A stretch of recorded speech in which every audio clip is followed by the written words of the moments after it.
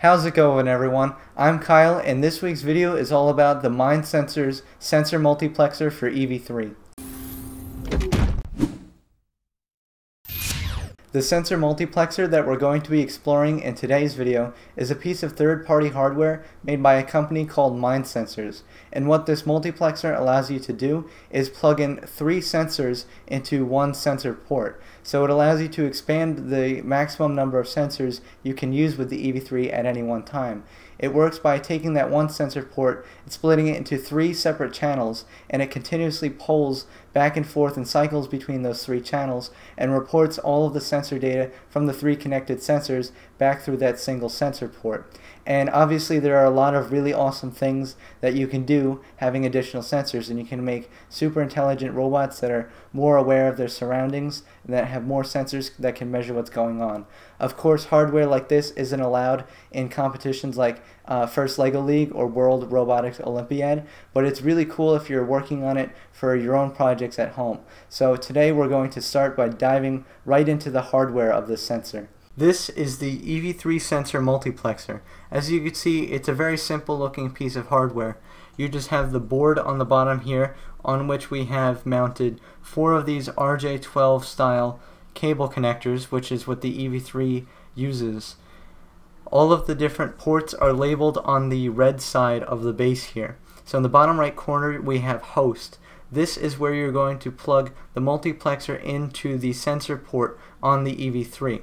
And from there it's going to split that one sensor port into 3 different channels, which are labeled channel 1, channel 2, and channel 3. And these 3 channels are where you plug in your additional sensors. And these channels of course correspond to the ports on the programming block, which I'll show in just a moment.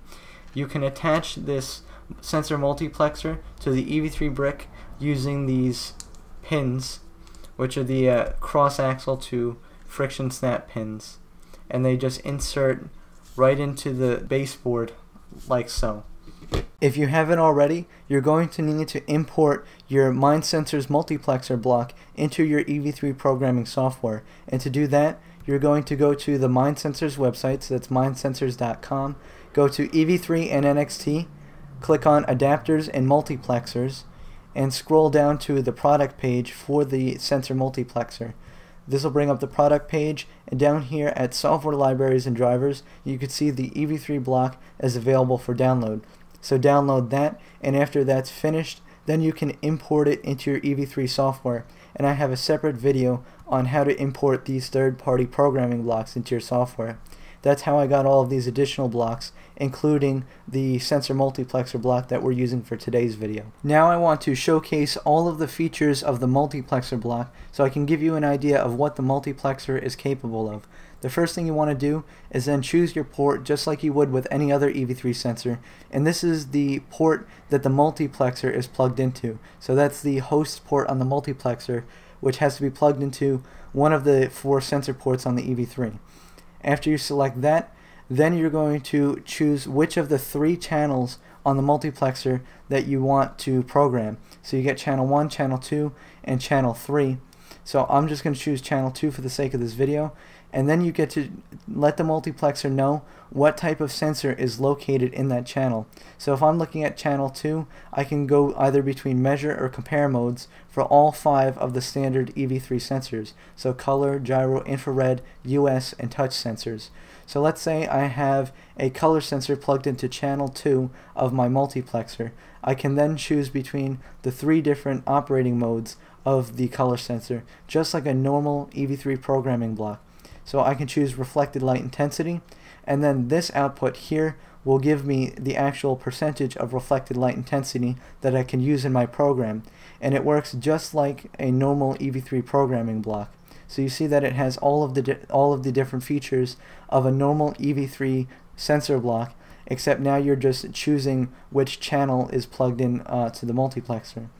This last output, success, has a logic output, so that's yes or no, and that lets you know if the communication to that particular sensor in the multiplexer was successful.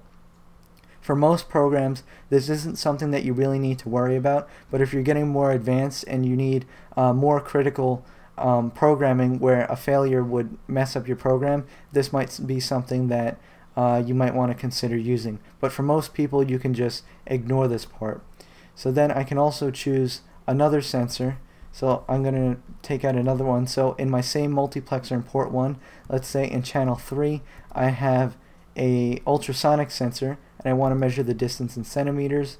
Then it's going to have an output that allows me to measure that distance in centimeters. One thing that I think is especially cool about the multiplexer programming is that Mindsensors really did their homework. So you can see if you go into the flow section and you drag out a weight block, you can actually choose the sensor multiplexer and the sensors attached as a condition for your weight block, which is really awesome, and it's going to make using the multiplexer that much easier. You can also have it for the switch case of a switch.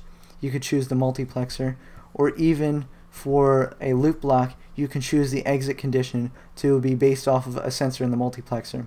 So that's going to make making more complex programs with the multiplexer much easier, and it's a really cool feature that you don't often see with other third-party sensors. Let's make a sample program for the multiplexer. So for my robot's hardware configuration, I have one Mindsensors multiplexer plugged into sensor port 1 on my EV3 brick. Then it splits up into 3 sensors. In the multiplexer channel 1, I have a color sensor. In multiplexer channel 2, I have a touch sensor. And in channel 3, I have an ultrasonic sensor. Now we can go ahead and make that sample program. So I'm going to start just by putting everything in a loop, and I'm going to take out one of these multiplexer sensor blocks. So I said I had a color sensor in port 1 and channel 1.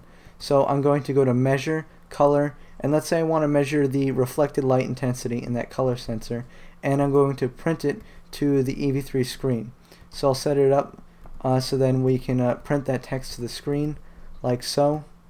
So now it's going to read the reflected light intensity of the color sensor in channel 1 and print that to the EV3 display. Next, I want to do something with the touch sensor that I have in channel 2.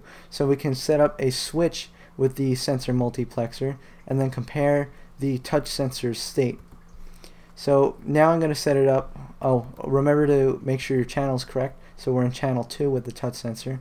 So now I'm going to set it up so that if the touch sensor is pressed, it's going to turn motor A, which is the medium motor, on at 75% power. And then if it's not pressed, it's just going to simply shut the motor off. So that's a simple on-off control that you could use with the touch sensor. Finally, I'm going to do something with the ultrasonic sensor that I have in channel 3.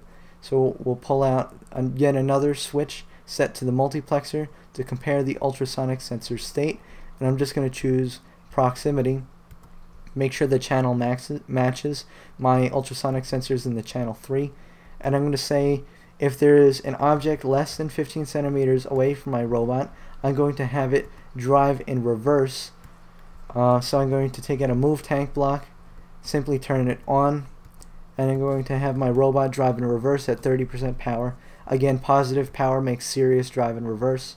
And then if no object is sighted, then we're just going to have this simply have the robot turn its drive motors off and idle. So here's my completed demo program. I'm going to download it onto the EV3 brick and see how it works.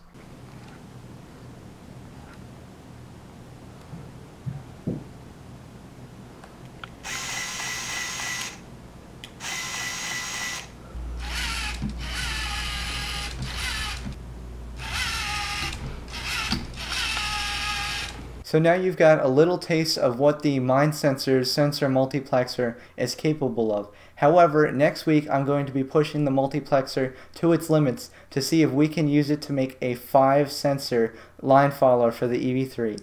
Oh yeah, so be there next week because it's going to be awesome. Thank you for watching my tutorial this week.